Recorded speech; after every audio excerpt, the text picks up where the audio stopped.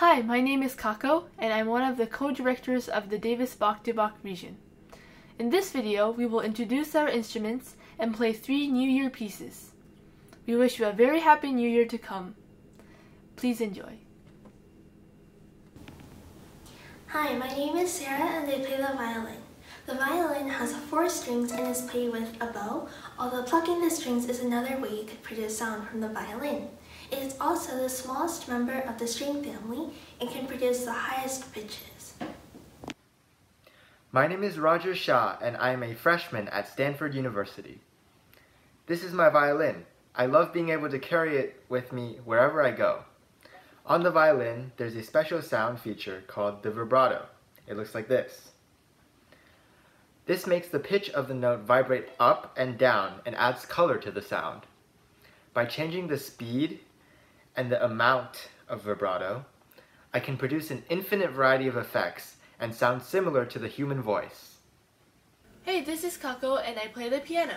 The piano has 88 keys and has an incredible large pitch range. The lowest note is this low, and the highest note is this high. One of the things I love about the piano is that you can play many notes at a time. With this, you can create rich and complex harmonies while playing alone. Today we'll be playing Ode to Joy, Auld Lang Syne, and the Radetzky March. We hope you enjoy.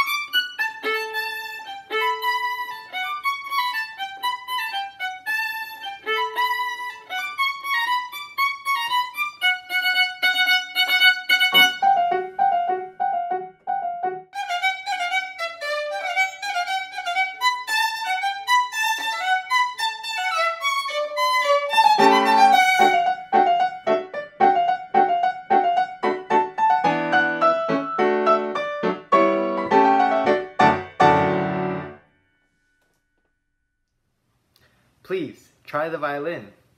It is an awesome instrument that has unlimited possibilities for making sound.